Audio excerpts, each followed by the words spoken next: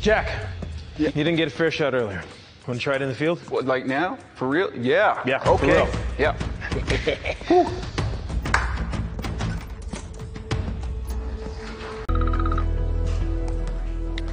Dad, hey. Hey, so what's this text I got from you?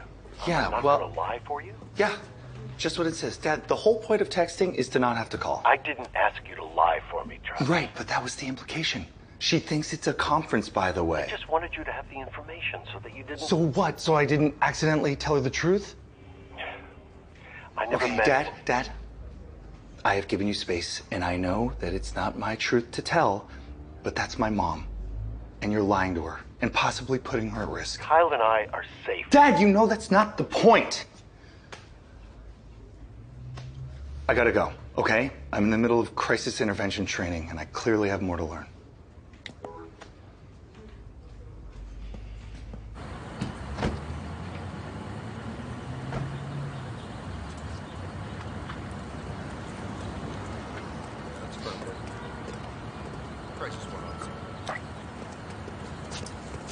Hi. Come on, man. I called the police. Well, they called us. Can you tell us the situation? Yeah, this crazy kid won't get off the bus. And this is the last stop on my route.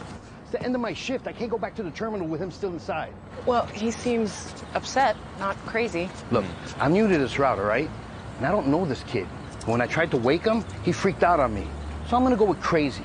Okay, well... Okay, so this is no different from any other call where we deal with an erratic patient. You ready? You got this. Yeah. Okay. You got it. All right.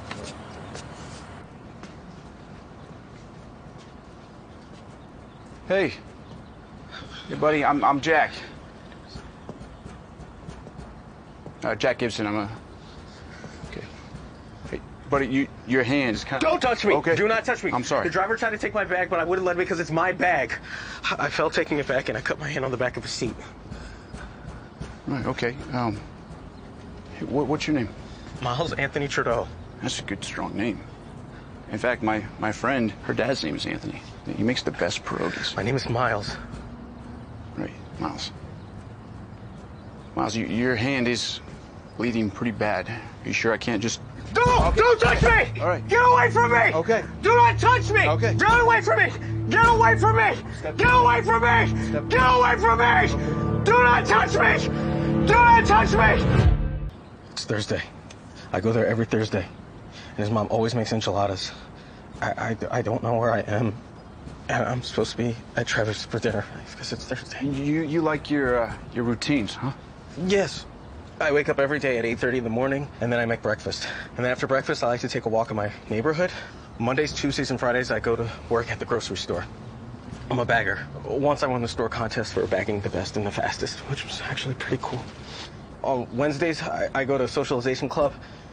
And on Thursdays, I'm supposed to be at Trevor's house. This is not Trevor's stuff. This is not Trevor's stuff. This is not Trevor's stuff. So your routines, yeah, they help you a lot, right? Yeah.